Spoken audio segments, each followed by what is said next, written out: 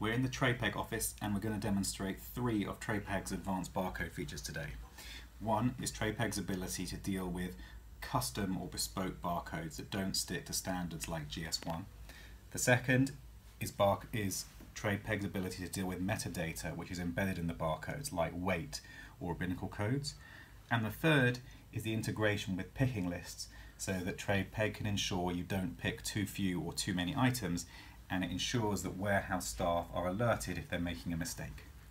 So firstly over here we've got 3 barcodes. Each barcode actually refers to the same product, but what we've done is embed some additional metadata here which shows the weight of the SKU and the rabbinical supervision code. Additionally, none of these codes adhere to the GS1 standard. So in the blue text is the weight, and in the red text you can see there is the rabbinical supervision code. And what we've done on the barcode scanner, which is also integrated into TradePeg, is to create a picking list. So this would represent an order that has come through, and now the warehouse staff are told exactly what they're supposed to be picking, and the barcode scanner will ensure that the correct items are picked.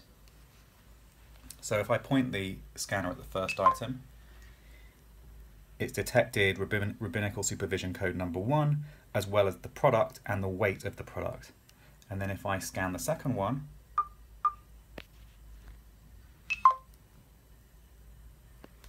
it's detected again the supervision code and the weight. And the third one,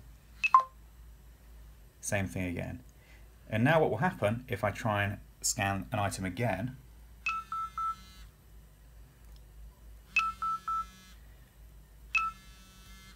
every time I try and scan an item that shouldn't be scanned, the barcode scanner gives me a vibration and it gives me an alert that I'm making an error. And this way it prevents the warehouse staff from picking too many of the same items.